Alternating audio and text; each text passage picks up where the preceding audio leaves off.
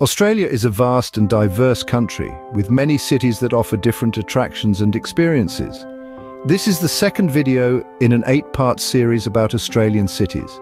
Melbourne is the capital of the Australian state of Victoria and the second most populous city in Australia after Sydney. It's located at the head of Port Phillip Bay on the southeastern coast. The central city is home to about 136,000 people and is the core of an extensive metropolitan area, the world's most southerly, with a population of more than 1 million. The municipality of Melbourne includes metropolitan Melbourne's innermost suburbs, including the central city. It's the gateway to Victoria, the seat of the Victorian government and headquarters to many local, national and international companies. Melbourne is known for its rich history, diverse culture and vibrant arts scene.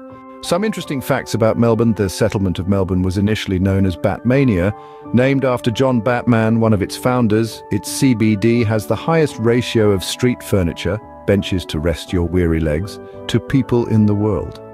Its tram system is the largest in the world. Melbourne's Chinatown was founded during the Gold Rush and is now known as the oldest Chinatown in the Southern Hemisphere and the longest continuous Chinese settlement in the Western world. Melbourne's climate is continental and can be moody. It's known for changing rapidly, and you can literally experience 4 seasons in one day. It's a city that's always buzzing with activity, from its world-class dining and shopping to its thriving music and entertainment scenes. Whether you're a local or a visitor, there's always something new to discover in Melbourne.